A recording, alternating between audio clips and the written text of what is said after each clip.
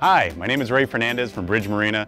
I'm here to give you some basic boat safety information to keep you safe on the water this summer. When you're going to a dock, you should have your dock lines, dock pole, and fenders out in advance and in place. So this way, when you get to your docking space, you're not trying to search for your dock lines and or fenders when you need them. When you arrive at your dock space, don't use humans or people parts as fenders. Once you're in your slip safely, use your dock lines to secure your boat safely inside the slip. The idea is to use opposing tensions or use opposing lines to support that boat inside the slip, rather than using the fenders solely as your protection from the boat and the dock.